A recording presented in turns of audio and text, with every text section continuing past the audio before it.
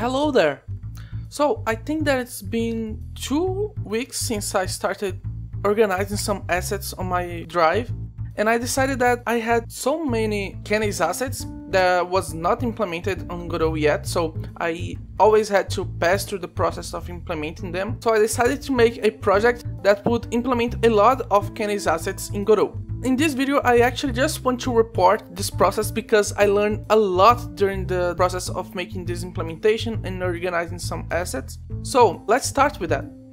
The first stuff that I implemented was the audio. There were, I think, that 370 plus files to implement there. So I decided that I wouldn't make this manually, so I created a script that would automate the process of taking some source files, so it will take some OGG files, and it would automatically create some stream player nodes. So if we go to the, let's say, the RPG sound effects, it will automate the process of creating all these nodes here, and it will also automate the process of creating some audio stream random pitch.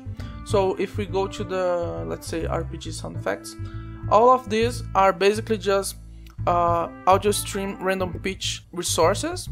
So if I want to create another sound effect, I can basically just go into audio stream player and drag and drop this there, and there we have it. So if I play this, I will get the sound effect. But what I wanted to do was to create this audio sound effect library, and I also create this node here, which basically just take a sound effect. Let's say if we want to play the chop effect here, this one, I can call this from another node, so I can basically just do this and play chop. And what it will do is that it will take the sound effect and play it. So it will get the node and play this. So if I test the scene, yeah, we get this. But if I don't pass anything here, if I just call the chop or the play method, it will randomly pick a child here and play it. So it's good for let's say we want to make a library of sound effects for footsteps, so footsteps, and I can merge this from this RPG scene. So here we have the footsteps, and I will convert them to audio player 2D, and I just need to drag and drop this sound effect library into this node. It will automatically play one of these sounds every time I call this play function. And since they also are audio stream random pitch, they will always play with random pitches. So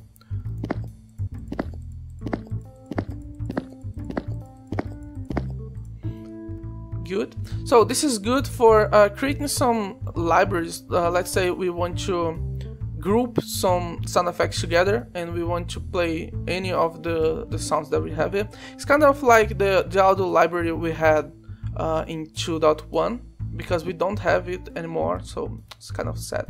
So to the next process, I created the tile sets, and I also automate them because Kenney has a lot of tile sets. So I created this tile set, this tool that helped me assign the proper textures to each tile set.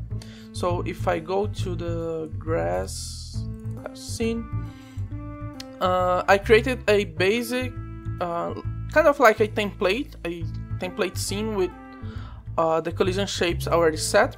And all that this tool does, it takes a directory which is contained in this tile set library. So I just have to drag and drop this to the scene and set a directory here. So I can set, let's say, the sets candy and tiles brown. So it will take all these textures and assign them to all the children of this node. So kind of handle it for me, because there was a lot of tiles to do.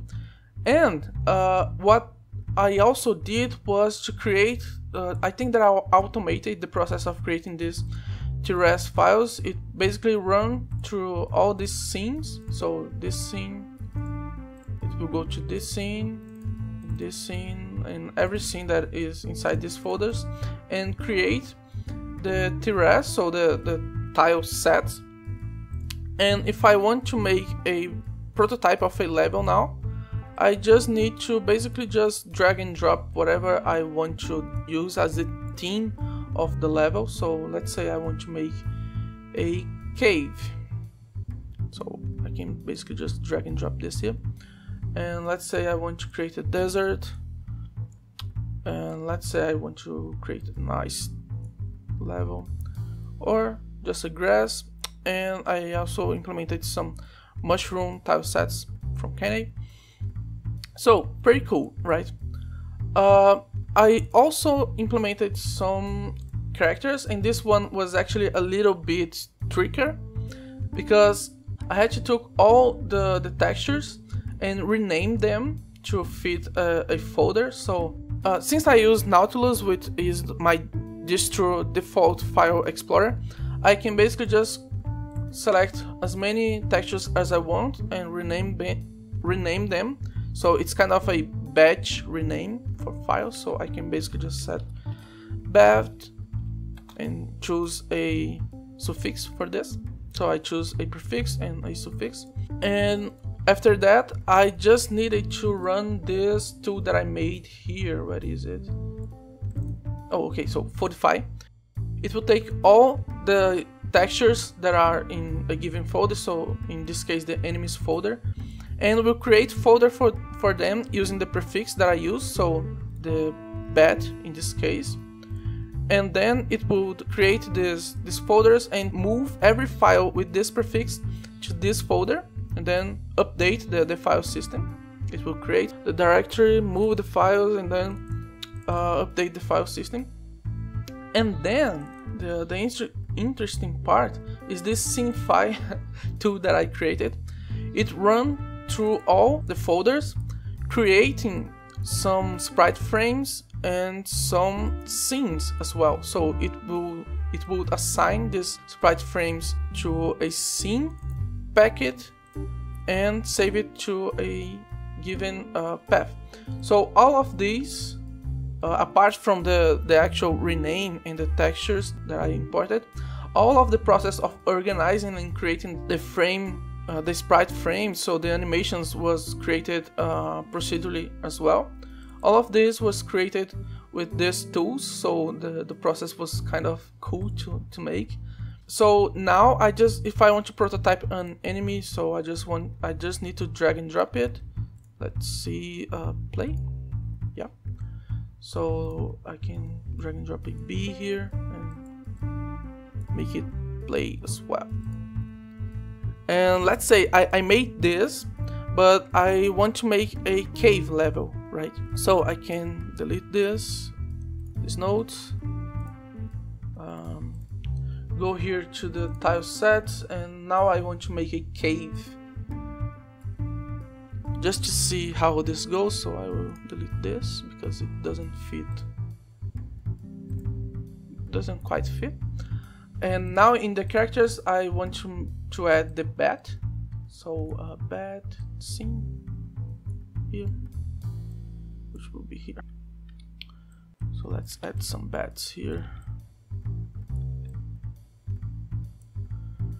You just have to drag and drop stuff. Talking about the characters, I also add the players. So if I want to drag and drop a player here, and let's add as you can see, there are a lot of animations, so I can basically just let's say we want to tell the programmers that whenever the bat reach this character, it will be hurt, or we just want to make this walk here, start from here. So play animation, and all of this was automated as well.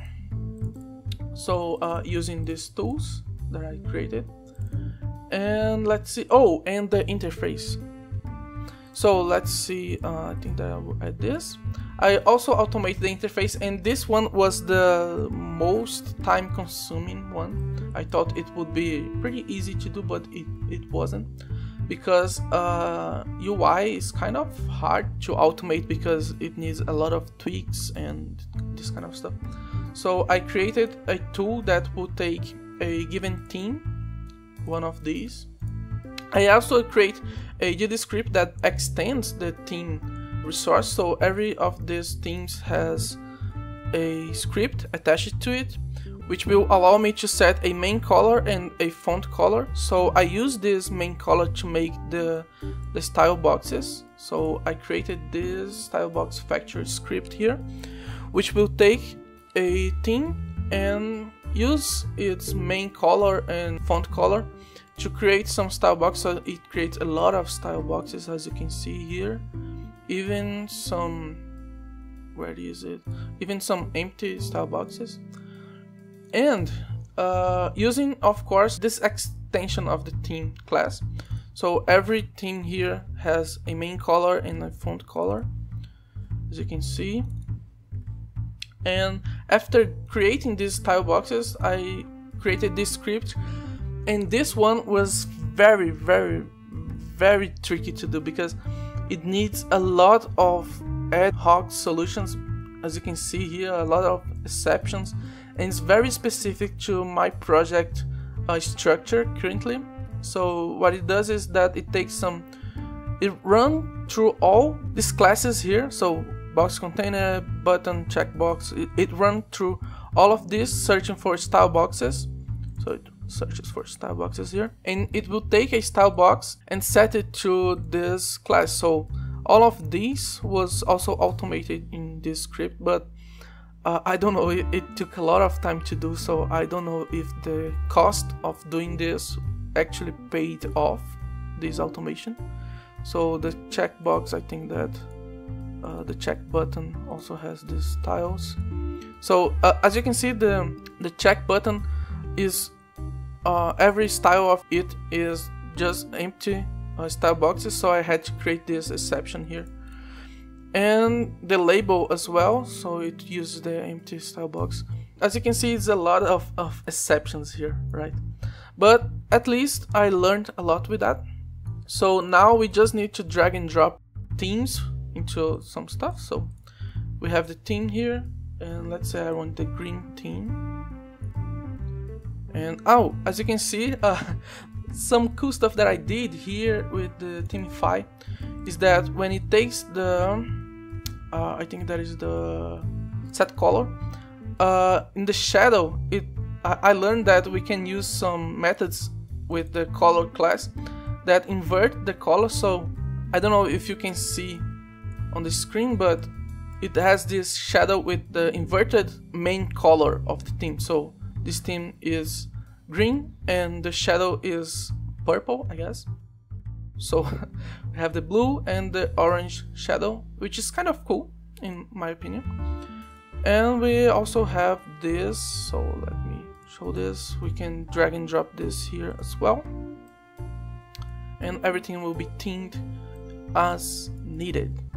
So this was the last thing that I did, and this was the last implementation, and it will be available in the Godot asset library soon. I also made an asset page on itch.io for this, so it is on the pay what you want model, so you can get it for free, or you can add some tip so you can help support this project. I will put the link in the description. And also all of this with the physics, with the AI, with everything that will handle the actual game logic, will be available in my platform template as well. So I made a huge update soon, implementing all of this with the physics and some platform mechanics. If you want to buy my platform template, the link will be on the description as well. Go there and support this work because it took a lot of time to do. And of course that all of this was made possible thanks to the awesome patronage of my patrons. which, by the way, let's welcome Luis Valesquez and Rebecca Araújo, my newest patrons. Thank you so much for your support. If you want to support my work in general, just go to Patreon and support me there. There are a lot of cool perks and rewards you can get there. So that's it for now. Thank you so much for watching, keep developing, and until the next time.